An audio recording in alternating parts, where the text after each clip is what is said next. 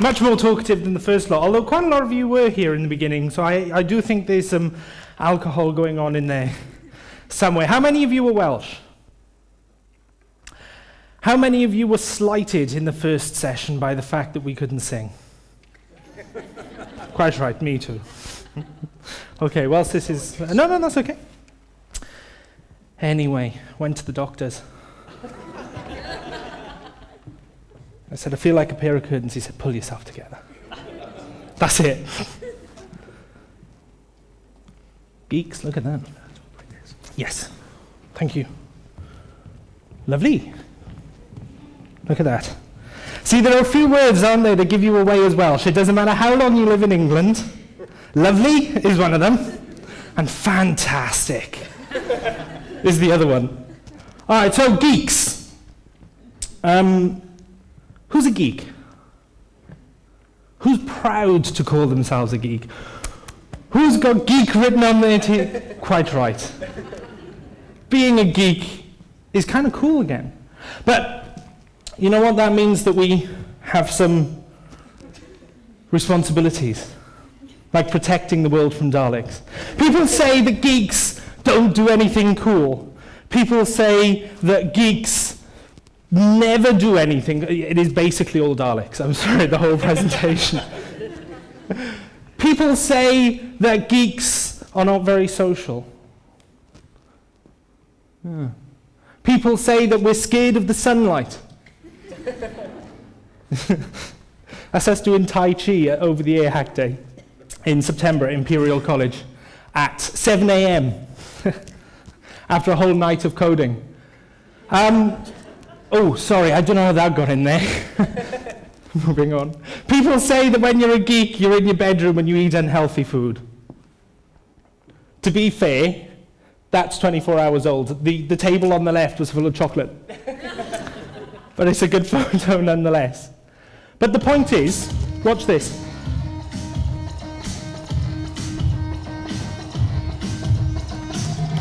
Hello, I'm Izzy Knowles and welcome to Mashed.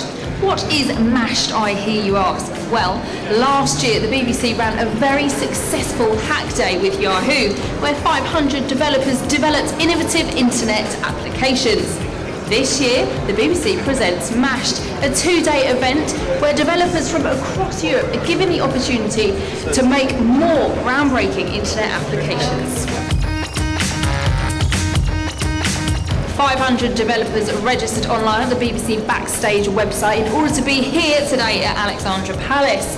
They ticked off their name, they picked up their pass, and they got their free bag of goodies.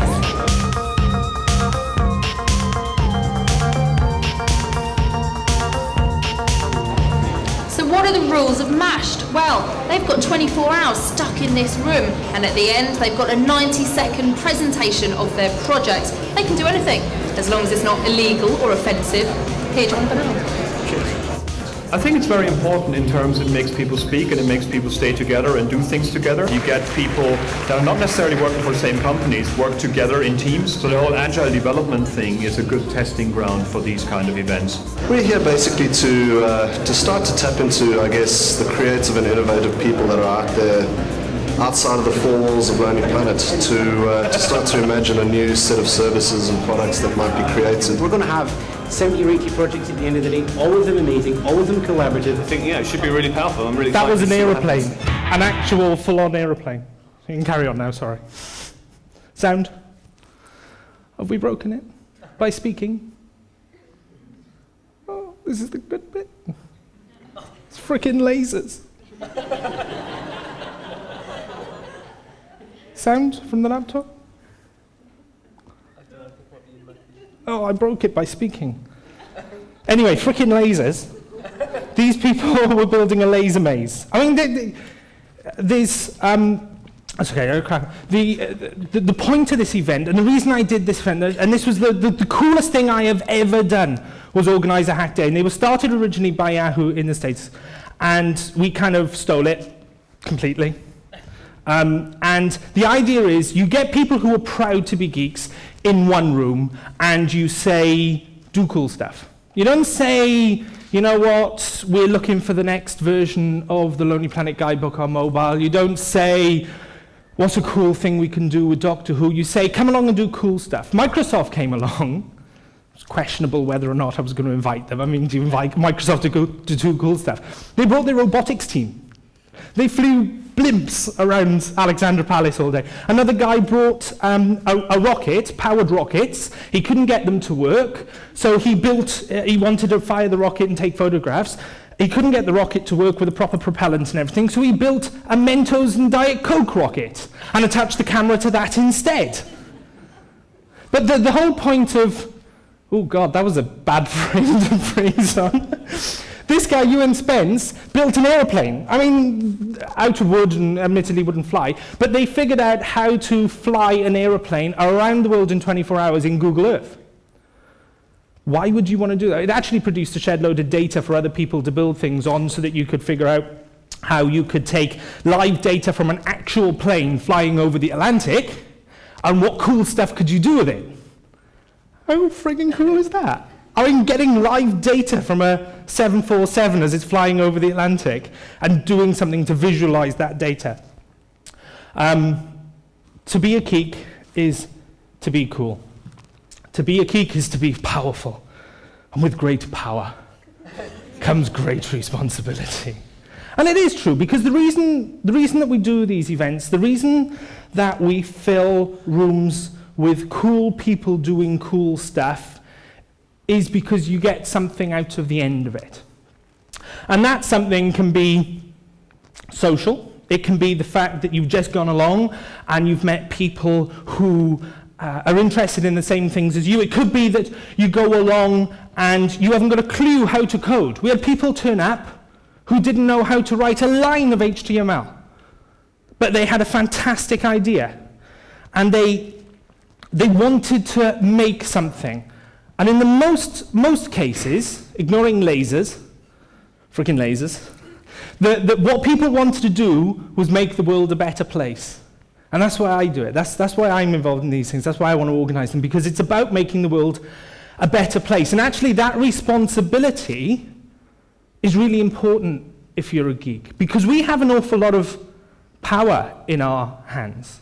When you know how to take data from government, and you know how to get that data and do stuff to it, you have a responsibility to teach the rest of the world either how to do that or how to read the data or to display it in a way that makes sense to normal people. There's lies, damn lies, and statistics.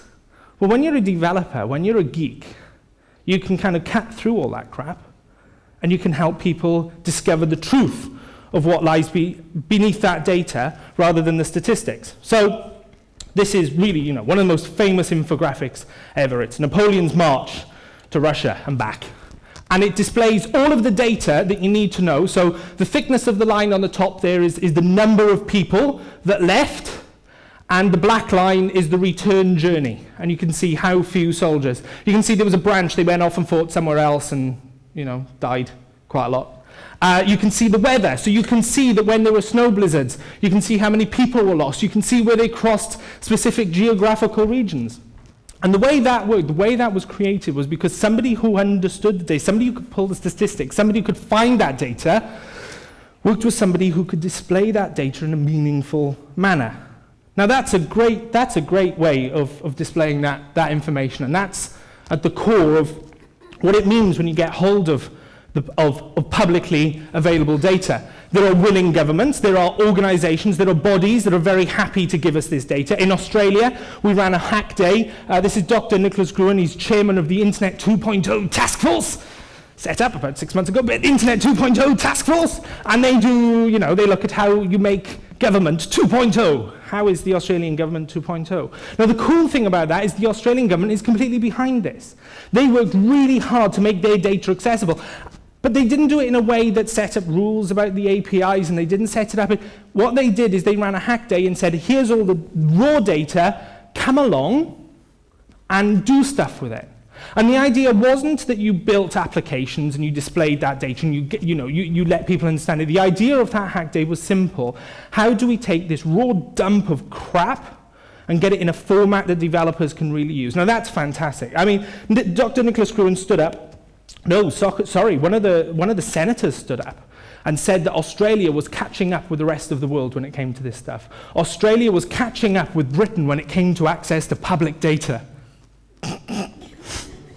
Yeah, I chuckled at the back. And then I was invited to talk, and I stood up and I said, with the greatest respect, Mr. Senator, you're talking bollocks.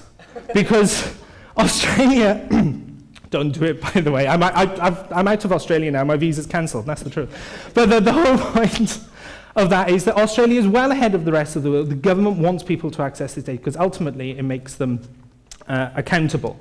There are less willing governments. There are governments that like to provide certain access to certain data, but not access to other data, mentioning no names. There are governments and organizations that don't want you to get to that. But there are ways and means to get that data. And as a geek, we have a responsibility sometimes to go and find that data in CSV files hidden, in the basement, in the disused toilet, in a filing cabinet, with a tiger sitting on top of it, but it's there because legally it has to be made accessible. We have a responsibility to pull that out of there and put it in a format that other people can use to make things, and that's often the first step. Now we're at that step. That's where we've got to. Now we have to get to that infographic stage. Now we have to get to the point where people can actually understand that data, and that is the true power of the geek. We may not have capes. We may not wear our pants on the... No, we do wear our pants on the outside sometimes. But, that is the power. That is the important thing about being a geek. It's not playing anymore. Being a geek is so important to society today. We see this played out every day. When Google pulls out of China, when Google is arguing with China, that's geeks arguing with the national government of China. It's just, it's okay, it's not standing in front of a tank, but that is a geek telling the Communist Party in China what they should be doing and what is right and wrong. And that's on a global scale. That's not local politics, that's not local disputes, that's not... Geeks are the one true global force for good that we have right now. We have that power in our hands. And I'm urging you today to use that power. And perhaps we get badges made or something.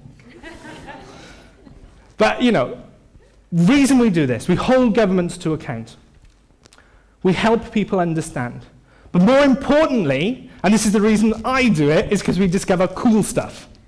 That's why I do research and development, that's why I do innovation, that's why I mess around. My job description is one page of A4, and written in the middle it says, do cool stuff.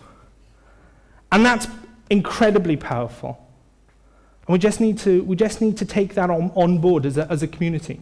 But ultimately, as I've said already, the reason that this is important, the reason that we have access to this data, the reason that there is an outcry, admittedly in a slightly nasally voice, people like Jeremy Clarkson don't like very much, but the reason there is this outcry is because we can do it, we can affect change. The number of social hacks we saw come out of the first hack day and the second hack day, the number of applications we saw come out at over the air at the Imperial College for mobile devices that were about mundane things like I want to report that there is a pothole in my road, and somebody built this in us. It's copied off a British idea of report a problem. It's a website, and it finds out who your council is and it figures it out automatically, so you don't have to go into difficult websites. You don't have to... Anyone rung their council recently? Yeah. Holy crap. But anyway, they've got automated systems to deal with things like reporting potholes, but nobody can kind of plug into them. A bunch of British hackers built a system that lets you get into that kind of reporting system and means that you can affect change. In Australia, they took the same idea and they called it, It's Buggered, Mate. And it's fantastic. It links into all the municipal services. It kind of figures out, who's in charge of what, and it sends automatic emails. They took it a step further because the Australian government loved it, and they wanted to actually plug into the official reporting system within the municipal powers so that you could effect change. Now, Geeks did that. Geeks built a system that means that I can complain about a pothole in my road. You're underwhelmed. But you have to realize that is the first step in affecting real change. That is the first step of you and me here now with a little understanding of HTML, CSS, sitting next to somebody who's got a brilliant idea about how to change the world, sitting next to someone who's really, really good designer, getting together and effecting change because we can, because we have the tools at our hands. But we do this because we want to make the world a better place. We want to effect a global conversation that encompasses everybody. We want to solve those problems that can help us make the world a better place. And ultimately, we want to do this because we want to sit around a campfire and have a good natter and not have to worry about how we report a problem in our street, how we find out whether or not unemployment figures really have gone down and what the effect really is over the last. We shouldn't need to worry about that stuff. That stuff should be so easy for us that we should be able to relax on the beach around a fire and have a conversation. Thank you.